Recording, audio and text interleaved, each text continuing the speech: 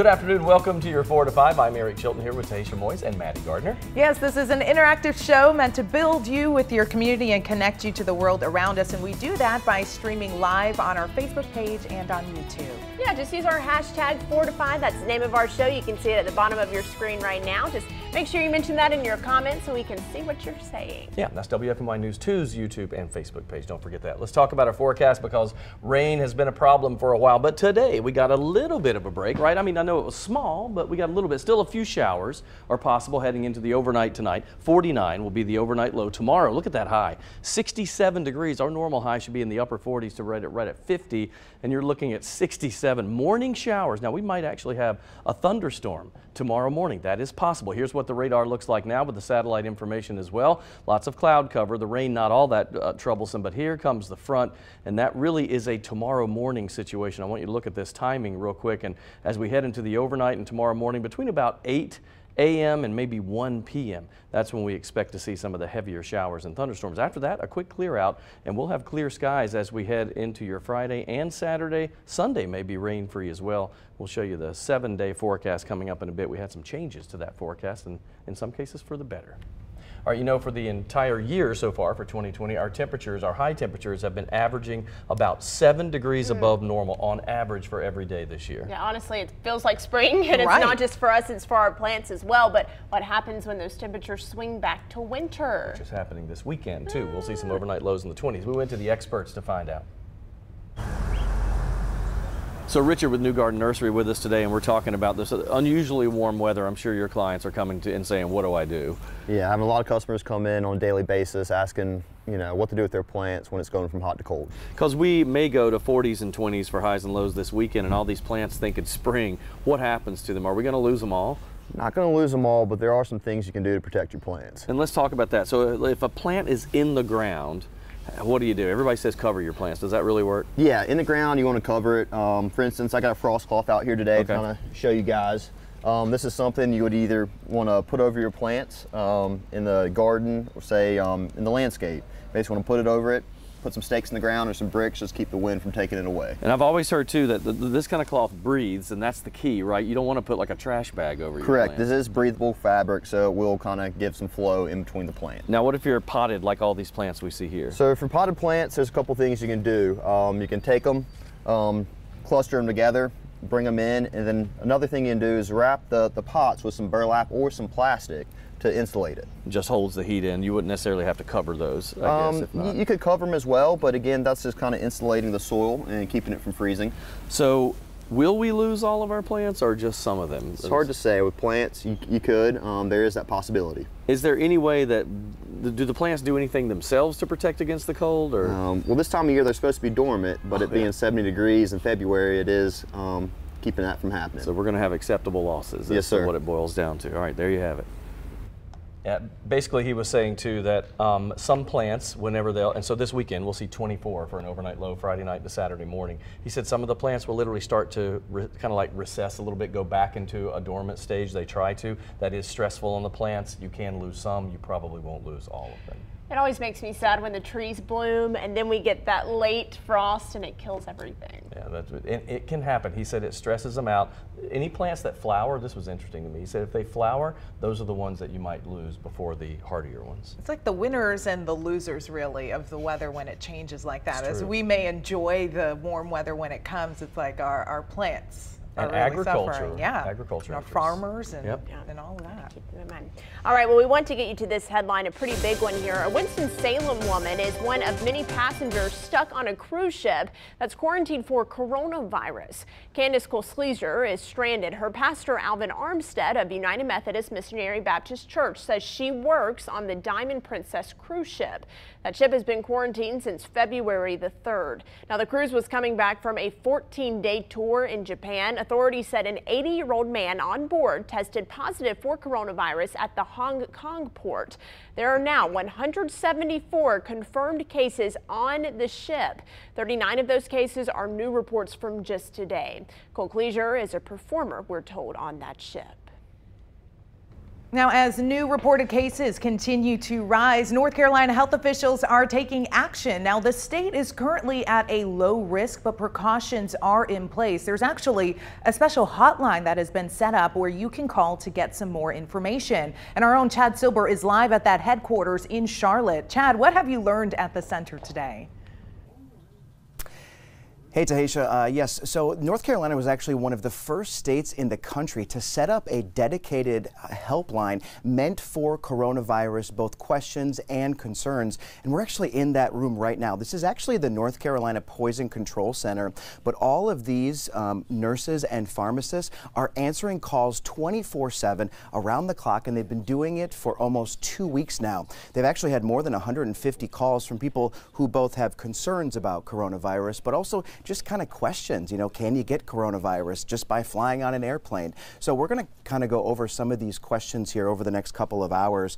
We've also been getting a lot of questions about the coronavirus symptoms. So I want to break all this down for you. Common symptoms make it look like it's the flu. Fever, dry cough, mild breathing, difficulty and body aches.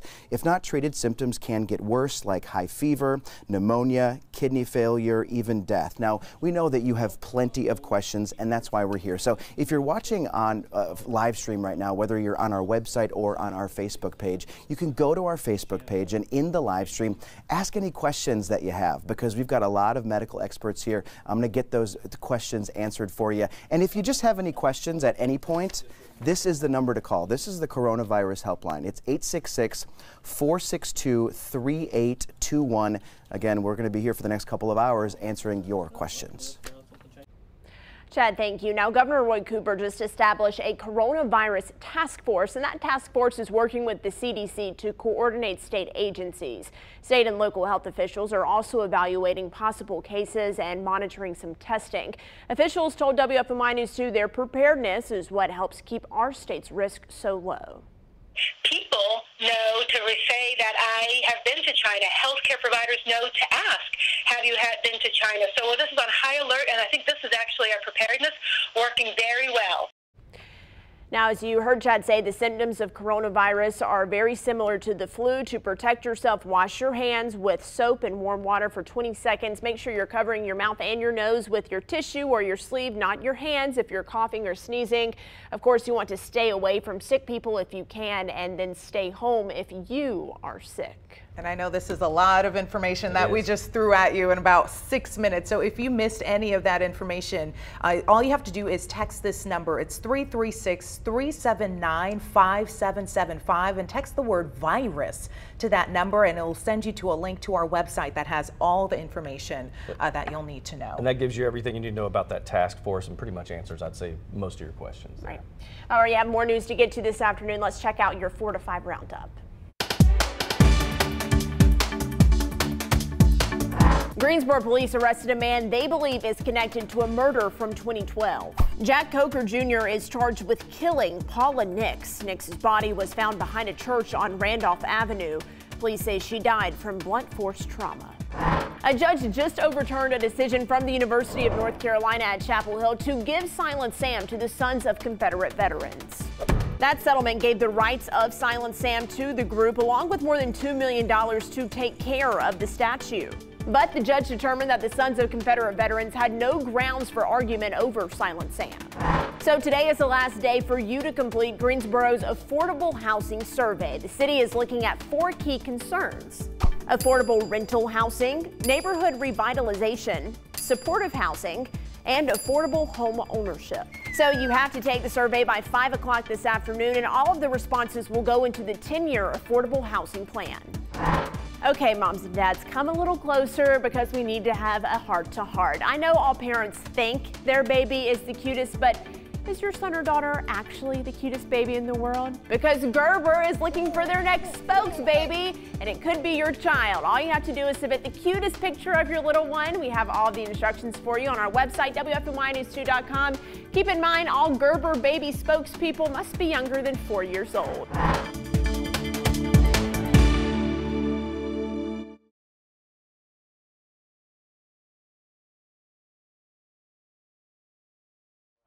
You can go ahead and count to 10 for me. 1, 2, 3, 4, 5, 6, 7, 8, 9, 10. Good. And then you can go ahead and count 10. 1, 2, 3, 4, 5, 6, 7, 8, 9, 10. See, was the audio good on that second one? Yep. Okay. All right.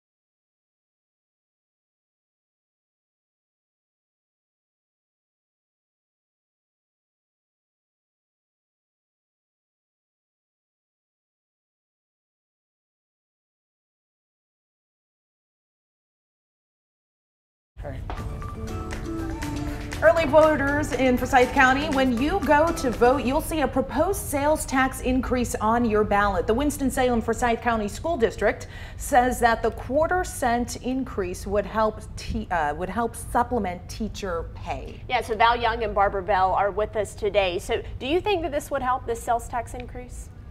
Definitely. I do really think that it will help to recruit our best of the best to stay here and to come here. How do you think Forsyth County, if you were to stack Forsyth County against other counties in the state and in the area, how do you think they stack up against others? We're 23rd in supplement, but we're the 5th largest district, so we're pretty low in our supplement. And that's out of 100. If you think about 100 counties in the entire state. It's very low. Right. Yes. And what would something like this mean for teachers? I mean, because you were in the classroom, so what would this mean for you? Well, it's great because it's not only for beginning teachers. In the several past years, most of the raises have gone towards beginning teachers, but it's for all teachers. And so myself, I'm a veteran teacher. I haven't seen any kind of a pay bump in a really long time. Yeah, and you're taking a look at some of the statistics there. Forsyth County lowest in supplement pay here. 15% of teachers leave the district each year, and that is up to about 540 teachers a year. Right now, currently in Forsyth County, 30 unfilled positions for teachers. So the question that you said, but not everything is taxed additionally, is that correct? How does that work? Explain that. Correct. Groceries, if you purchase a car, a home, pharmaceuticals, things of that nature that are essentials are not going to be taxed. So if this is, so you think about, you know, voters, I'm assuming they have to say that this is okay, right, before we get things going. And sometimes that's a hard sell for the average person. What would you say to them if you're talking to them right now and say, this is how important this is? How do you explain that, I guess? I want people to look at it as, I want the best in front of my child and every other person's child. So I want to recruit the best candidates that I can. I want to keep the best candidates I can, and I want to bring back those people that have exit to come back home. So look at it as putting the best person possible in front of everybody's child. Because sometimes it's hard to think, you know, as an average person who may not have a child, they're like, you know what, I don't want to have a sales tax increase. And you're saying you need to look at it from a different point of view. Exactly. I don't have any children. However, when I step foot into a classroom of 25, every single child is my child. My nephews, my my great niece are going to be going through Winston-Salem Forsyth County School, and I want the best of the best for them. It's very true. You think about whether you have kids or not, it's the future. Really, it's our future period. You just draw the line right there, what we're doing. Thank you for coming on and explaining this more. I do want to point out before we let you go that when voters see this on the ballot, it won't say this quarter-cent increase is going towards schools. It will just ask you if you support that, so it's not going to be laid out like that. Thanks, guys, for coming in today. Thank you. We appreciate it. We're taking a break. Be right back.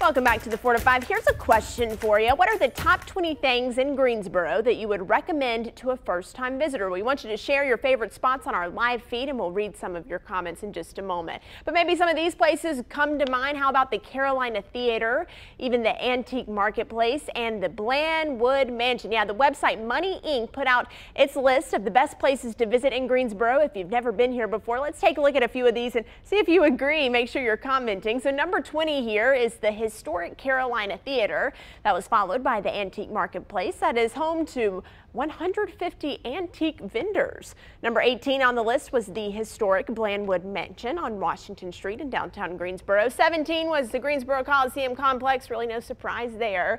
Up next is LeBauer Park. It's free. It's an excellent choice for entertaining the little ones.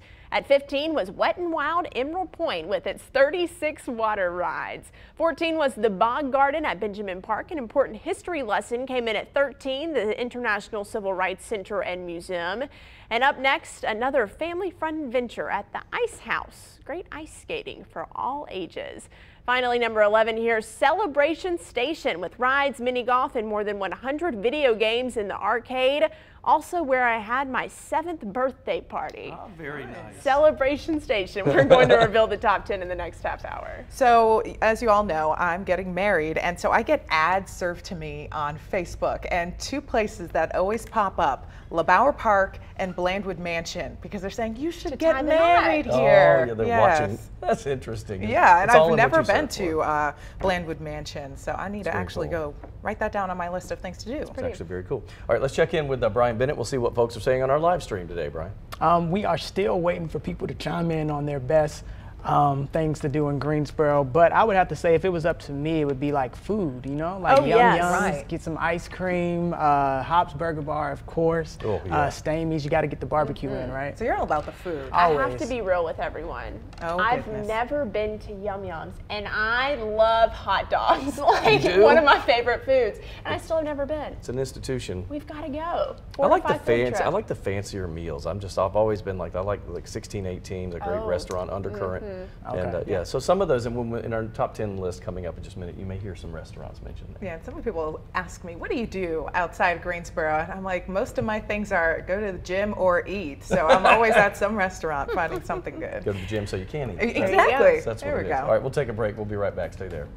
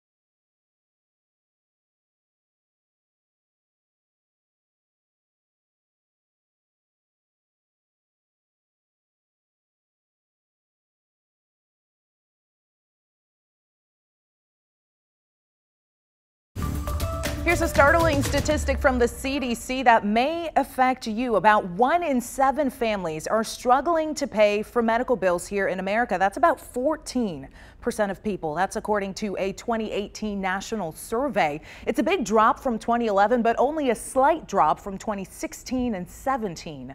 Experts point to 2 factors to determine whether a family struggles with medical bills. It's insurance coverage and income levels. They also say the type of coverage matters. More plans are requiring thousands of dollars in deductibles or other out-of-pocket payments.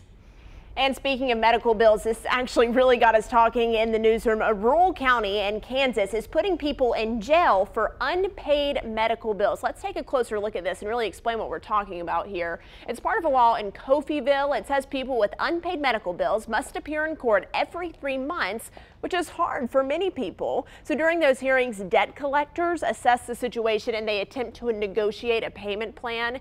If 2 of those hearings are missed, the judge issues an arrest warrant for contempt of court, and their bail is set at $500.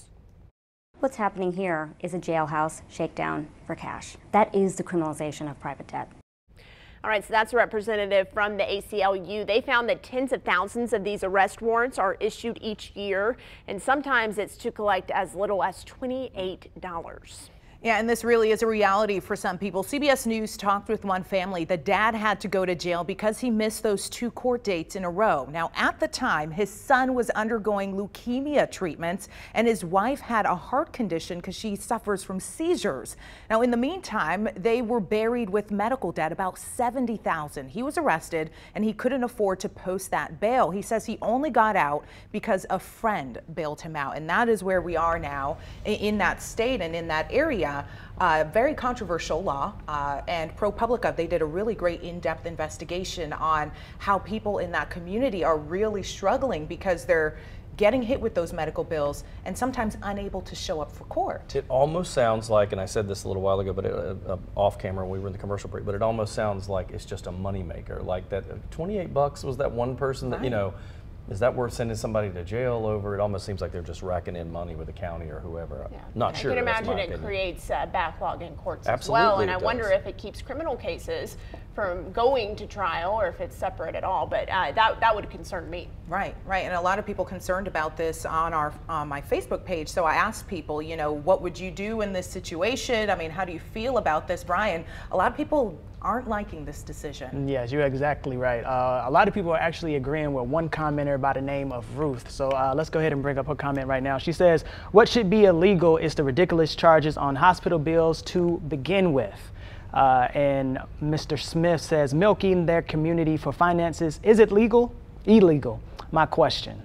Let's move on to the next one. Elizabeth says, are you serious? The man's child has leukemia. What is the state that is called the United States of America? People are pretty much just frustrated with this. If we can get one more in here, one more comment here if we can. Okay, this comes from Cherokee. She says, I would do the same for my son. So people are pretty much upset about this whole ordeal. Yeah, meaning that last comment, they would go and be with their son instead of being in court. Yes, right, absolutely. Yeah. No question on that. All right, let's get to a forecast. Quick showers. Yeah, we might get a little bit of a break by, well, it'll take us probably through most of the day tomorrow. I want you to look at the map here. Low pressure system approaches, so we'll see our heaviest rains when that front moves by. That's tomorrow morning between about 8 and say, well, noon, maybe 1 p.m. Then by tomorrow evening, we clear out and it'll be cooler and breezy, and we see big changes in our temperatures. Tonight, the overnight low 49, tomorrow very mild with a high of 67. We'll have the 7-day coming up for you in just a second. Chilly this weekend.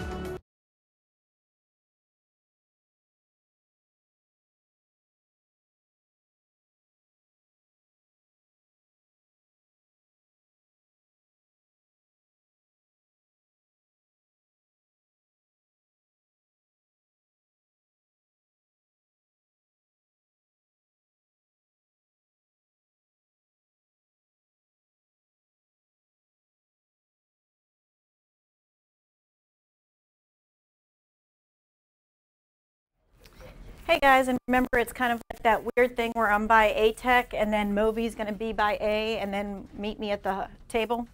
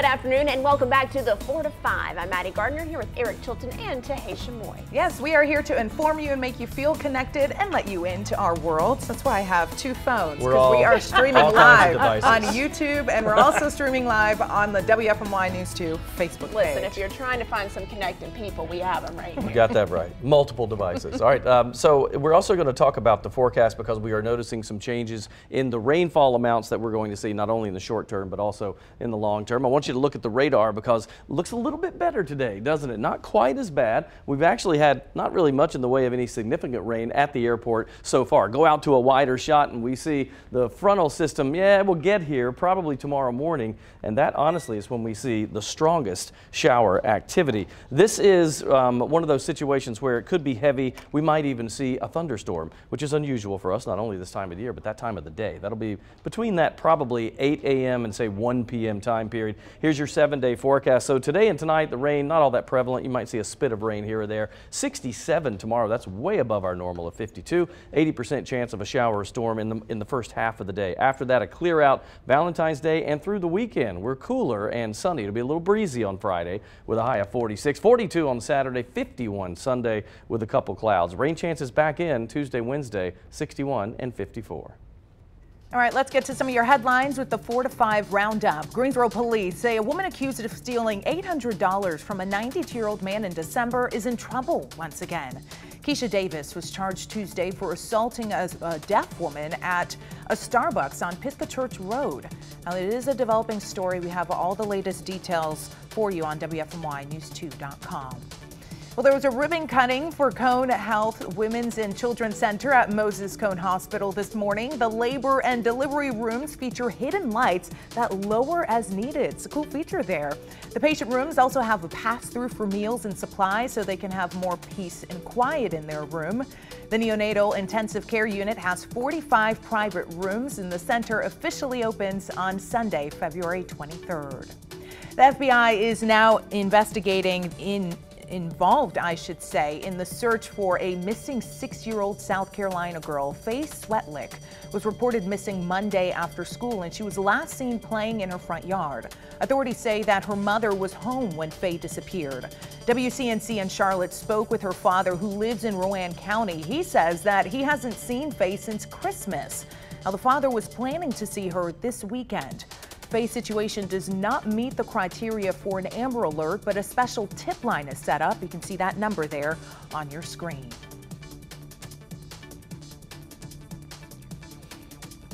All right, and our last story here. Bernie Sanders won the popular vote in the New Hampshire primary. Former Mayor Pete Buttigieg places second.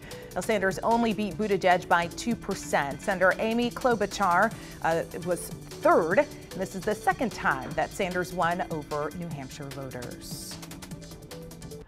All right, so you heard us talk about Iowa, now New Hampshire. When do North Carolinians get to vote? Well, early voting starts soon, and a couple of candidates are going to visit North Carolina to campaign. Mike Bloomberg will be in Winston-Salem and Greensboro tomorrow. This is actually Bloomberg's third visit to North Carolina. He'll be in Winston-Salem at 7 in the morning and in Greensboro by 9 o'clock. Now, WFMY News 2, of course, we are covering his visit to the Triad, so we'll keep you updated both on air and online.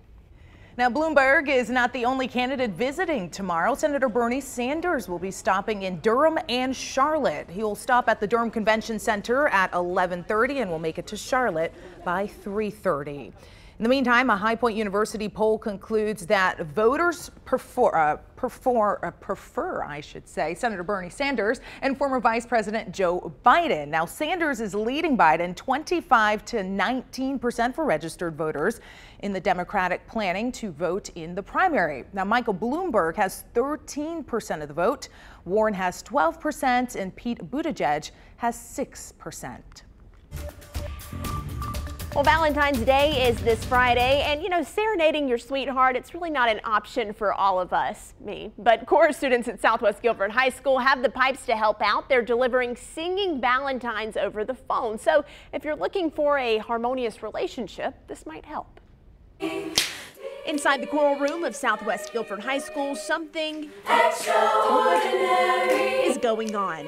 Teacher Catherine Butler is making a pitch for a new way to say I love you with a singing Valentine. I love you. We are booked. They are rolling in as we speak every day. Another kid brings me a stack from mom or dad's office, and we sell them at lunch. And teachers think it's an easy and great way to send love to their parent or their child or just a special someone in their life. But making 300 phone calls to deliver those Valentines isn't as easy as 1, 2, 3. We have multiple phones going across the school. I take any office that's available and squish 12 kids in there and give them a stack of order forms, and they just start making calls. The Corps sells these melodic messages for $5 a call as a way to raise money for the program. We use it to tune our new piano to help offset the cost of field trips when kids can't afford to go on the field trip, or to pay registration fees.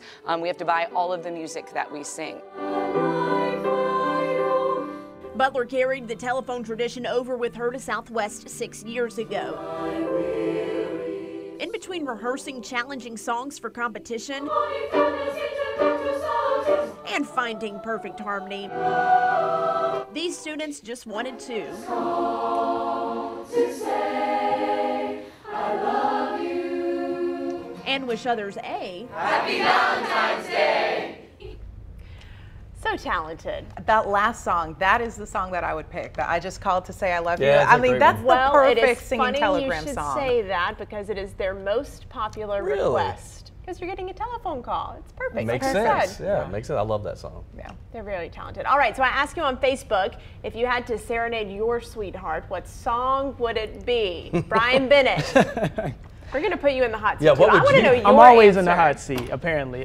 What Phil says, what did you say, Maddie? No, what do you say? Your wife? Oh, I that's also a want great to hear what Phil said. Well, our wedding song was John Legend, was it So High? So High. You better remember. So. Yeah, I know. Brian. You better remember that one. Yeah. So High. Stevie Wonder, My Sharia More. You can have Genuine, Differences. I mean, the list can go on and on, So but it's good. not about us, guys. Oh, right? okay. I'm sorry. But we did get a comment from Phil who says, Wonderful Tonight by Eric Clapton. Oh, that's a great one. Is that a great one? That's a good one. Eric, you have the pipes. Taisha, you do too. Taisha Well, I mean, did you hear my rendition of the Right now, Star Spangled you Banner cannot sing. yesterday? No, let me that tell wasn't you, good. she can really sing. can. That was goofing around. Yeah. She can really sing. Well, thank you. Thank you, but not right now. I agree with you. I I'm got not doing nothing. that. Yeah, I'm not doing that. Well, let us know in the comments if you are watching on our YouTube stream and on our Facebook stream, because we'd love to bring you into this conversation. Because you know, sometimes during the breaks we play some music. We do. And so this is part of the music Thing. conversation. Right. So We join like us in here. We have been known to dance on occasion too. Let's see what Tanya has for us today.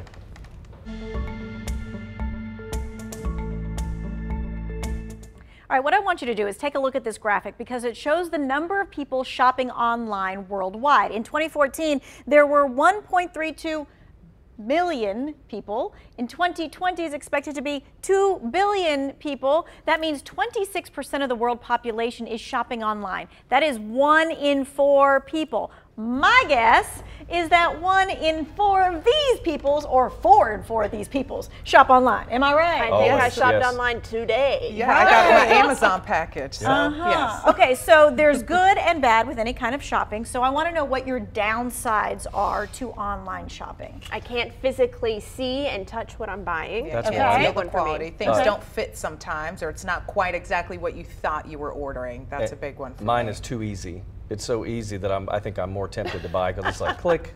Oh, right. too There's easy. not really money coming out of anything. Right, it's I'm- just a click. Ding, ding, ding, ding, That's right. ding, ding. Okay, so 2 Wants to Know recently found this right here. See that? I want you to check this out. It's an online checkout. It lists how much you'll be paying, the discount and the final bill. What you might not pay attention to is this right here. It simply says, learn more.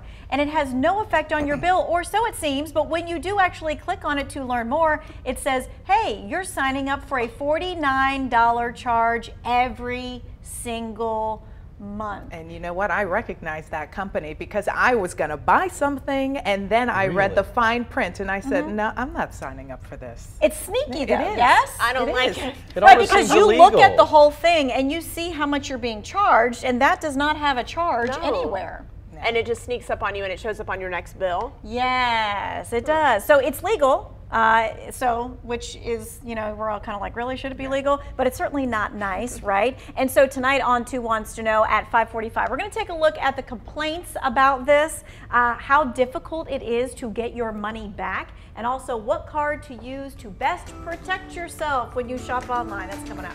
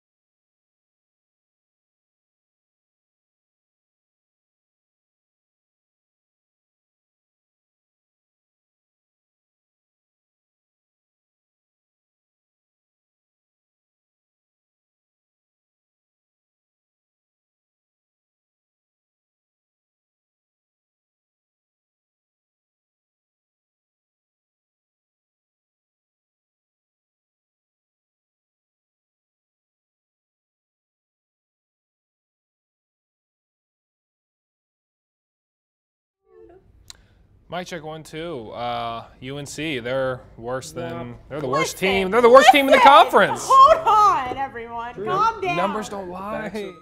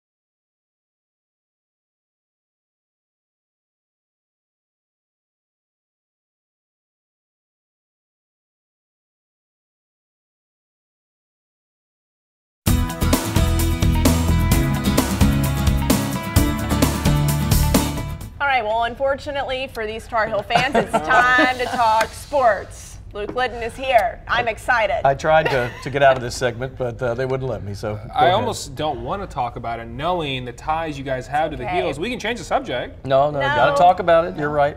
Okay, well, put it simply, it's pretty bad.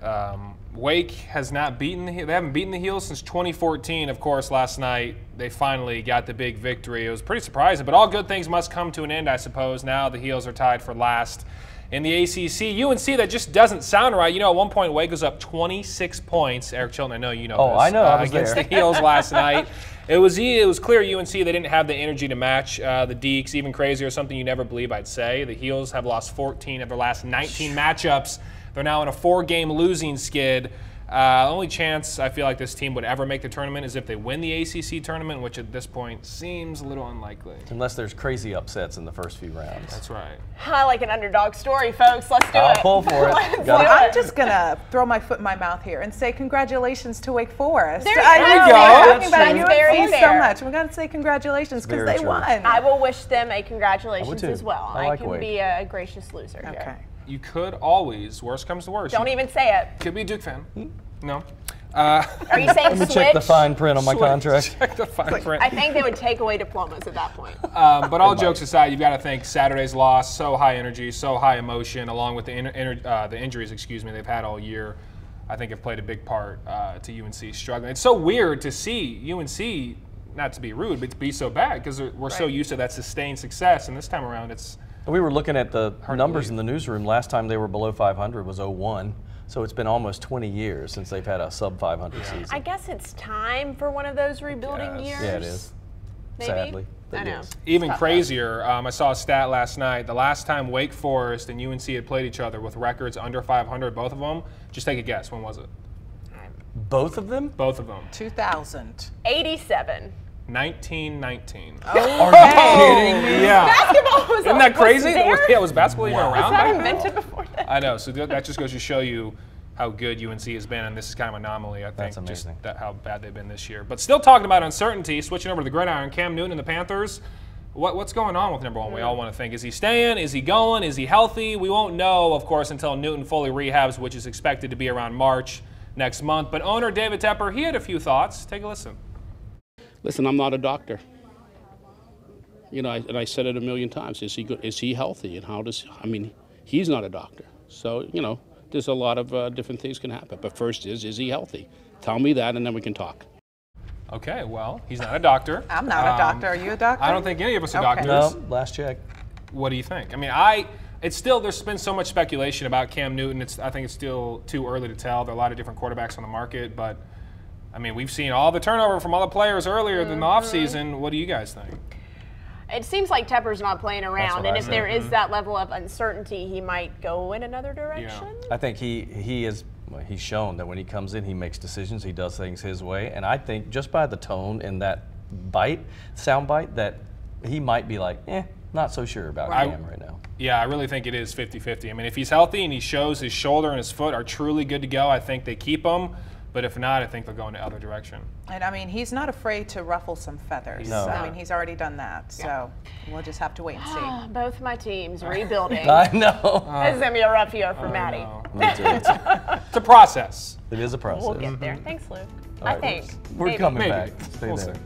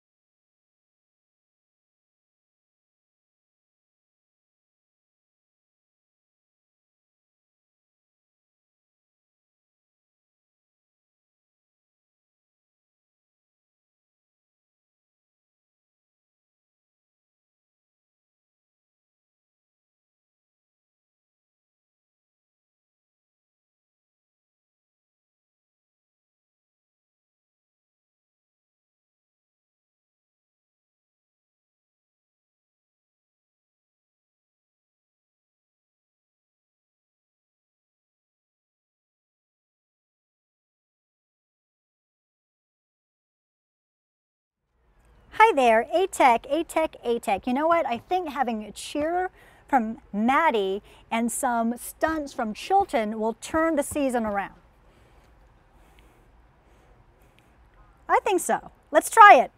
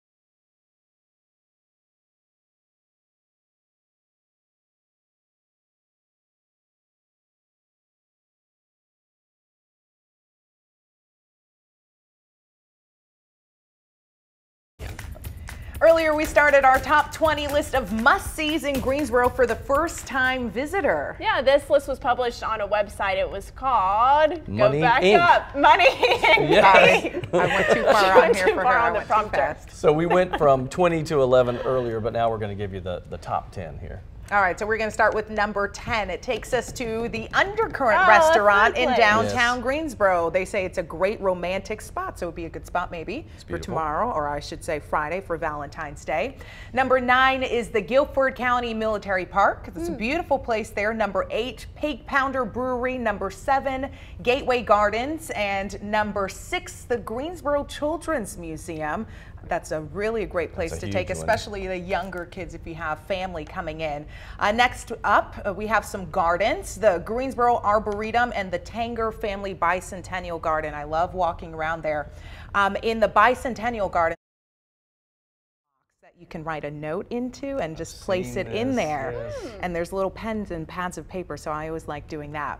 Number 3 is another history lesson at the Greensboro Historical Museum. Number 2, the Weatherspoon Art Museum in downtown Greensboro. And number 1, really no surprise because we know just how much people love this place. And Eric Chilton loves this place, the Greensboro Science Center, coming in at number 1. It's a good list. They're expanding all the time there. So I posted this on Facebook page. I wanted to see what you would put up there, and we'll check in with Brian now. What were people saying online about that? Yep, people are saying a lot. Alex actually works here, so I got to give a shout out to Alex. Love her. She says boxcar and arcade. She would take somebody there. Steve Ford says Fisher Park.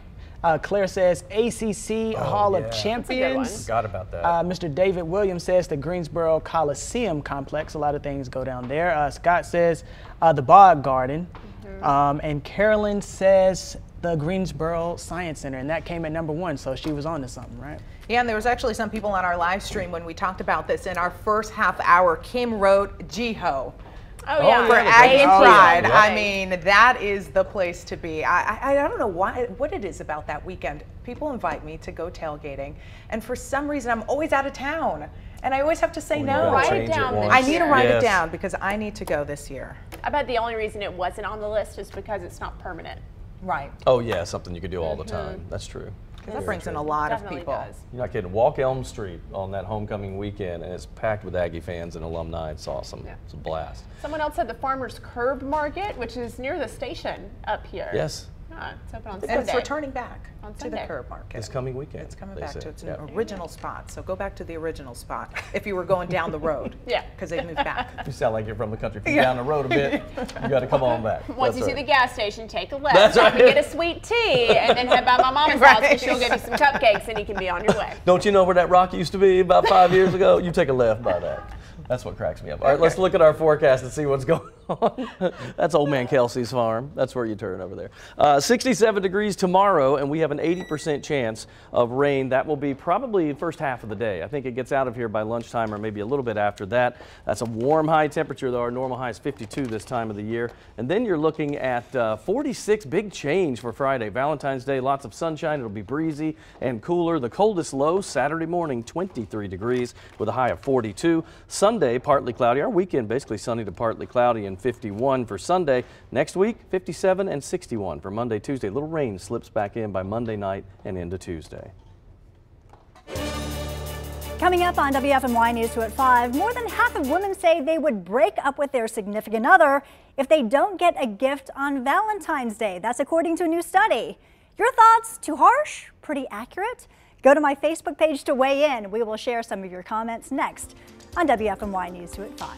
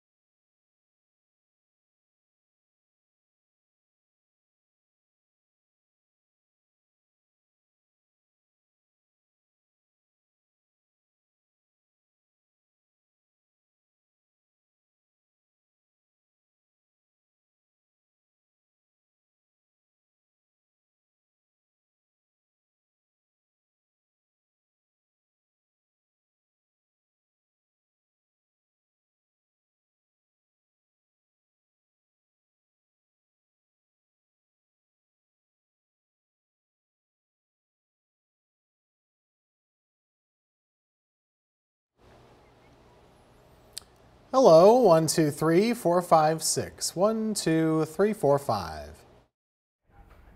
Hi, Callie, Callie, Callie, Callie, Callie, Callie, Callie. Mic check. 1, 2, 3, 4, 5, 6, 7, 8, 9, 10. Mic check. Check 1, 2, 3. I'm in the virtual set, right? Check, check, check. It is 104.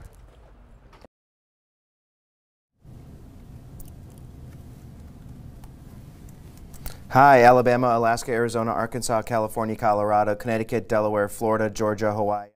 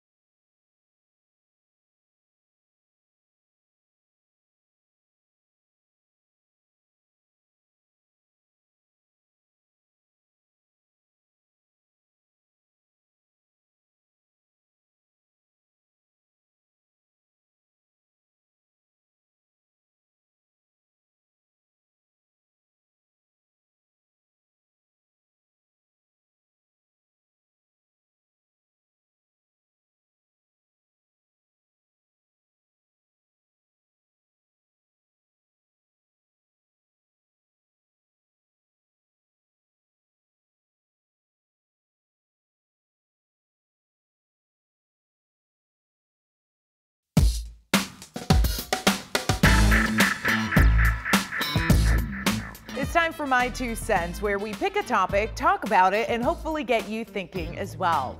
I want to talk about personal space because the more I live, the more I realize everyone is not on the same page.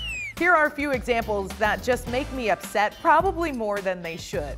First is the self-checkout line at Walmart. You know how they have those aisles with the long belts?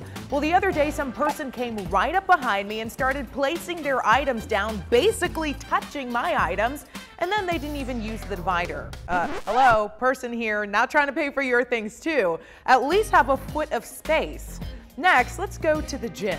Can someone explain to me why when there are 5 treadmills open in a row, that the one that person chooses to get on is the one directly next to me? I don't know if it's a motivation thing, but I would love to know what's going on in that person's mind. Now, this last one may be a bit of a stretch on personal space invasion, but I hate it when someone is following me too closely when I'm driving, especially when I'm going the speed limit and I'm not in the fast lane. It's not going to make me move any faster. I know I can't be alone in thinking those things are annoying, right? For me, it all comes down to a lack of respect and not following the golden rule. We are living on this earth together. Let's not make things difficult for others. Form your own opinion. That's just my 2 cents. That's your 4 to 5. WFMY News 2 at 5 starts right now.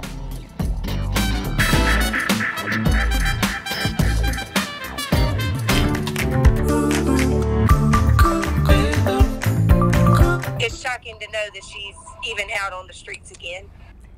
A Greensboro woman arrested again after allegedly assaulting an elderly woman at Starbucks. Police charge Keisha Davis, who's accused of a similar attack last December. WFMY News 2's Grace Holland shows